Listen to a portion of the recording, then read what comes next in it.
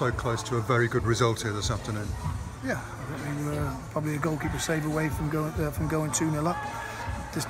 Obviously disappointed with the goals conceded, but I think we came with a game plan and it was working. And again, you could tell the atmosphere that they created. We needed to withstand it. We needed to make first contact in the box. And then the chances that we had, the goalkeeper pulls off 2 very good saves. Yeah, you had a great chance to make it 2-1, didn't you? That save from their keeper, from Oliver, was in the end a match turner, really, wasn't it? Yeah, good reaction save from him. I thought we dealt with a lot of balls into the box. Again, the amount of balls that they were putting in the box, we just needed to make sure that we did our jobs, picking men up, marking dangerous areas, making first contact. In terms of the changes you made today, you took off Williams just after half-time. Was that because that was a tactical switch, or was he struggling a bit with an injury? Well, he'd taken a bit of a knock earlier on, and then we needed to make we needed a physical presence up front. Not saying I thought Willow did very well first half, and then just we needed to win that first contact and get us up the pitch. And again, I've got to say, slightly disappointed with Verdane today. He's came on, and I know it's very difficult coming on as a sub. I don't think he held the ball up enough. I don't think he won enough of that first contact, and he didn't get us up the pitch enough. But that's just not all about Verdane. That is, I thought we lost that connection between the midfield and the striker. So sometimes we're playing very isolated.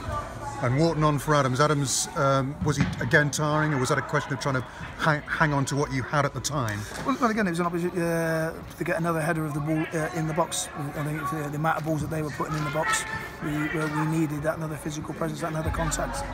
And right at the end, you almost got an equaliser. We were hoping it would sneak in there. You probably deserved it on the balance of play this afternoon, didn't you? At least a draw. Yeah, I think so. I think, and this is it's going to sound critical, but it's not meant as personal, and it's not meant as a criticism of the referee. I think their manager had a go at him at half time, and I think it did affect him. Yeah, when you say, can that be deemed as personal?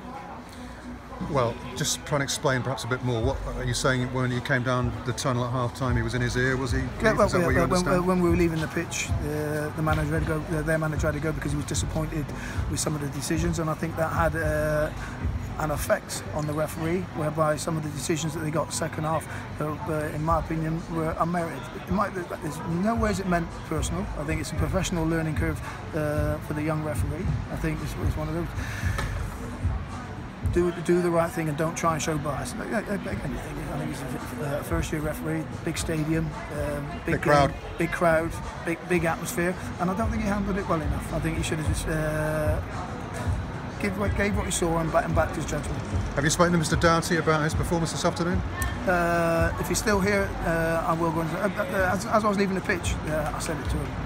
So again, I'm not talking out of turn. I think it's just an observation. I think it's a valid observation that hopefully he goes back. The referee and the referee's assessor goes back and review the game.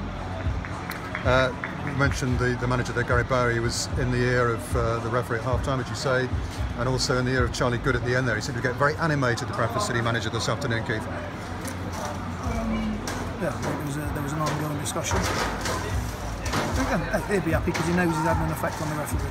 Yeah, okay. Let's try and be positive to finish with. It's a disappointing result today, but you've gone close to upsetting one of the leading lights in this division. How pleased are you with the overall performance? Do you think the Coppers are making progress game on game? Yeah, I think so. I think the shape was good. The performance level, I thought we had a valid lead at half time, and I don't think they caused us a problem. I don't really think Dye made a save in the first half. I thought we frustrated them, nullified them, and we looked dangerous on the break. Again, in the first half, when Nicky Adams got pulled back on the halfway line, the referee played advantage. Then there was no advantage, and the lad, I think it was Sammy Oskars ran offside. Yeah, he was. Yeah. It's got to be a free kick to us, because there's no obvious advantage. You obviously feel a little bit ill done by today, Keith. You've got a week now to get things back on track, and Newport County this time next week, home match, hopefully as good as you were for long periods today and as good as you were against Plymouth in your last home fixture. Yes. Yeah, all right, enjoy your weekend. Thanks, Keith.